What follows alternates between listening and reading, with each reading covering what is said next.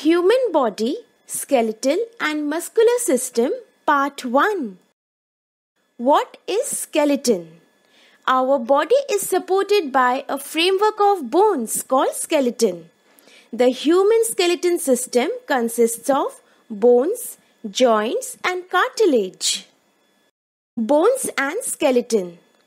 Bones are hard part of the body.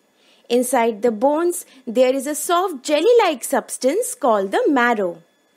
A framework of almost 206 bones called the skeleton gives shape to our body and protects the inner organs. Different parts of the skeleton protect different important organs of the body. Skull. It protects the brain, eyes, ears and gives our face a shape. The skull is made up of 22 bones that are fixed except the lower jaw. We are able to move, talk and eat because of the movable lower jaw. We have teeth in the upper and lower jaw that help us to bite and chew the food. Backbone.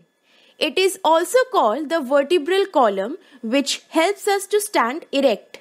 It is made up of many small disc-like bones called vertebrae that are joined together to form vertebral column or backbone. There are 33 vertebrae in all. The vertebral column is very flexible. Yoga and aerobics are good exercises for the vertebral column. Ribcage. The ribcage protects the inner organs like the lungs and the heart. There are 12 pairs of ribs that are joined together to form a cage-like structure around the chest called the ribcage.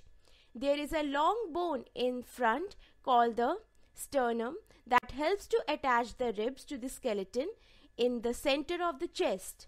At the back, the ribs directly join the backbone. Bones perform three main functions.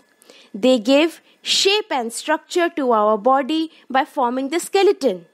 They protect the inner parts of our body. Blood cells are formed in the marrow of the bone.